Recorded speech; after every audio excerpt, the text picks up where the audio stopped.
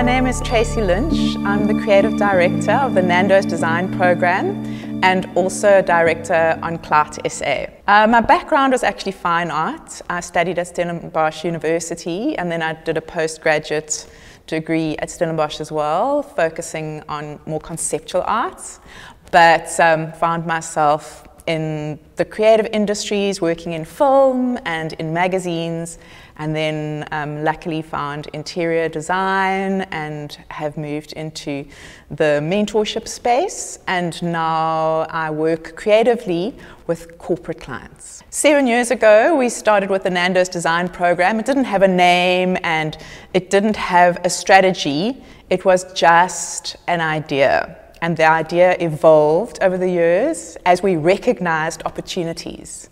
And after 7 years, with wonderful success in the space, having created a massive market for creatives to sell their pieces into the Nando's world, we've also created mentorship programs, and we have published books and magazines, and we have a website, and we run talent competitions.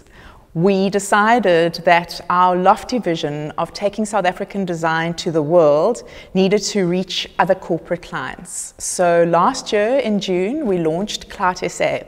Clout SA is the Nando's design team reaching out to find new clients so that we can grow the opportunity, so that we are able to give more opportunity to makers and designers, whether it be local or global.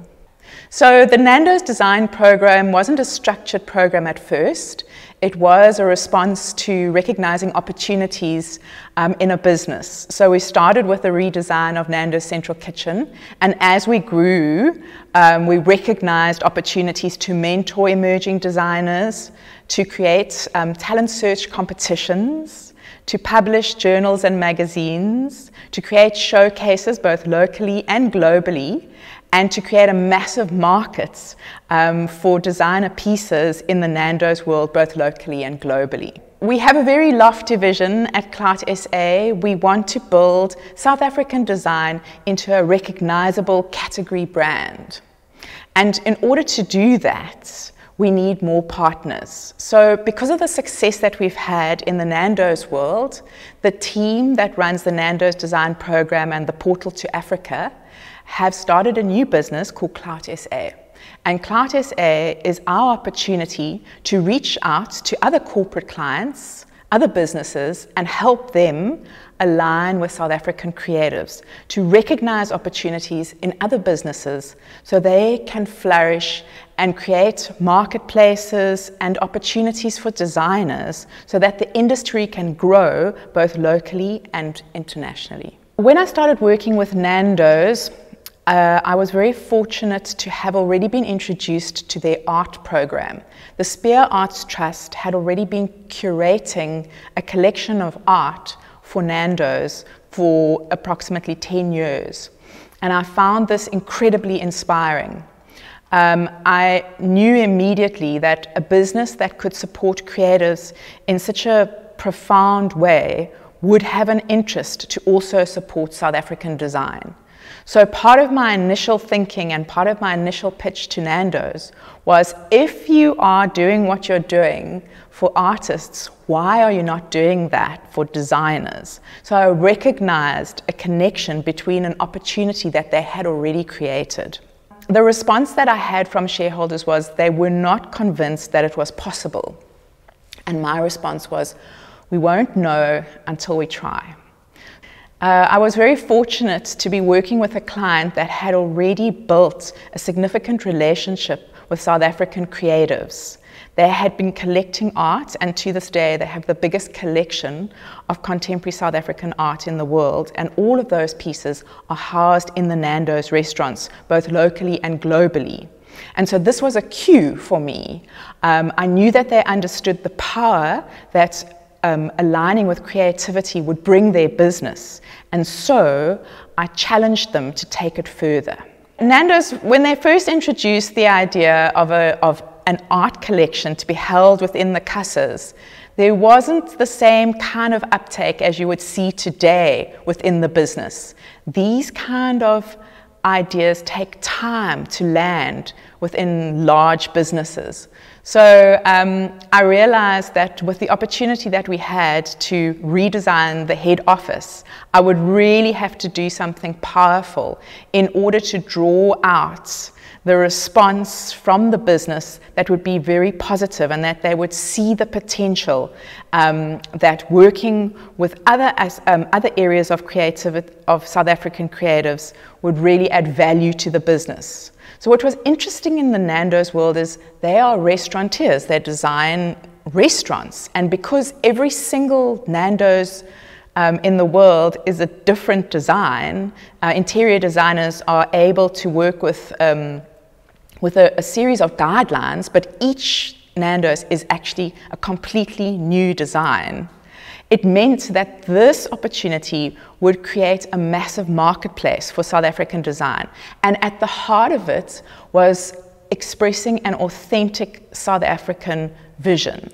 So when you say, we're a South African business, and we want to share with the world the positive around creativity in South Africa, we're going to put a massive collection of art into the casas. Well, then my question was, and what of the lights, the tables, the chairs, the finishes, and all the other things that are making up a casa, making up a restaurant? So what I did was, when I looked at how I would approach the head office, instead of just designing it as a space, I curated it, which meant that I drew in products, chairs, tables, lights, desks, patterns, fabrics, from across the board designer makers that were already working and making and manufacturing in South Africa. So this became the biggest showcase of South African design. There are a number of warehouse spaces that were converted, so the scale of the project was quite enormous, and it meant that I could work with more than 40 designer makers to bring the spaces to life. And I absolutely spent all of the money for FF&E on South African design. And this allowed the business to see that the South African industry, when it comes to design and manufacture, were absolutely capable of meeting the demands of a really demanding project. And this really won them over. Also, for the first time, I convinced them that a South African aesthetic shouldn't be manufactured by designers in studios. It should be a representation coming from the creatives on the ground, coming from the makers that live and work in South Africa. This meant that it would really be an authentic expression. So by curating and working with many, we found in the expression of Central Kitchen a creative experience that really spoke to being a South African creative, to understanding what it means when you say, what does South African creativity look like? It's a mishmash of craft, it's a mishmash of pattern and handmade, innovation, upcycling, all sorts of elements come into what South African design is really about. But at the heart of it is a collection of ideas from across the board, many creatives all across South Africa. And this meant that we had a very rich, layered expression of what it is to be living in South Africa now. And this shared a very positive message with the business. For the first time, I think they felt really proud that design from South Africa wasn't just an expression of curio, wasn't just held by sticks and pots and reeds and all the cliches. There was an energy, there was something really dynamic and unique happening, and that needed to be captured, that expression needed to be captured in the Nando's restaurants globally. So it really was an amazing aha moment, and that's when we recognized that we could create a marketplace for South African design within the Nando's world. So we invited interior designers that work on Nando's projects globally to come to Central Kitchen, and their first response was really positive. It was at that time that I realized the value of storytelling within a corporate environment. not only for the interior designers who already were won over by just a response to the pure aesthetics and the dynamism of seeing all these pieces together, but really for all of the people invested in the business to do a walkthrough and be able to share the stories of a shanty that recycles t-shirt material and fashion material so that communities that have no other way of making income can shred those fabrics and turn it into balls of fabric that can then be woven into lampshades, by talking about the Dunoon weavers outside of Cape Town that live in a community where there just is no opportunity, and people like Binky Newman that have made opportunities in these communities where women weave lampshades under her guidance and can create something absolutely exceptional and a way to bring dignity to their households and put food on the table. And then talking about innovators like David Cranar, who is an extraordinary carpenter, but an amazing innovative designer when it comes to his use of timber and how he uses technology to craft a very unique expression of what South African furniture pieces look like. And so all of these stories brought South African design to life, not only for the interior designers, but also for the business. And it became a wonderful, proud moment where they could really say with confidence that what we have in South Africa is exceptional and very special. And this was something that we needed to combine with the dedication to the arts program and take to the world. Early on in the opportunity, we recognized that it would be very important to draw out new talent. We wanted to create opportunities for young creatives to enter into the market space and make products. So our first Hot Young Designers competition was in 2016, and we launched that at Design in Durban. It was an absolutely wonderful moment to have the entries come through. And at this time, we realized the value of communicating to a broader public. It was very special to be able to use the Design in Durban platform and talk about the Nando's world, and we were looking for innovators, we were looking for dynamic entrepreneurs, we were looking for young people that just had the will to be part of something bigger. And we ended with 10 wonderful finalists. And at that time, I realized it would be very important to create collaborations. So this was also another aha moment. We had beautiful drawings that came in, wonderful stories to talk about the products, but we didn't actually have any lights. So because we had already been working with the broader design community, the more established designers, I called on some of our partners that were designing restaurants for us in South Africa, or making furniture, or had been part of the Central Kitchen project, to mentor the 10 finalists so that we could create a collection of prototypes that were actual lights. And that's when we realized something really extraordinary was happening. We were creating a community. And this community had the potential to transform an industry. So from then on, we knew that this would be our approach. We would create a network, and we would harness what existed in the industry, the knowledge that existed in the industry, and the extraordinary generosity of designers that want to give back, to create opportunity for emerging designers and creators that may not have the same access to opportunity to do great work. So this started the Nando's design program. And from the first 10 finalists, Thabisa Njo was joint winner with Sam Foden. And Thabisa Njo has gone on to become one of the most recognized young emerging designers in South Africa, with some of her pieces in the Decorative Arts Museum in Paris. And she has also gone on to be one of the biggest sellers on the Nando's portal to Africa. Her business has grown to such a degree that Nando's, even though we buy lots of pieces from Thabisa, we only account for 16% of her sales. And that to us is success. We have helped Thabisa on her journey but she is the director of her own business.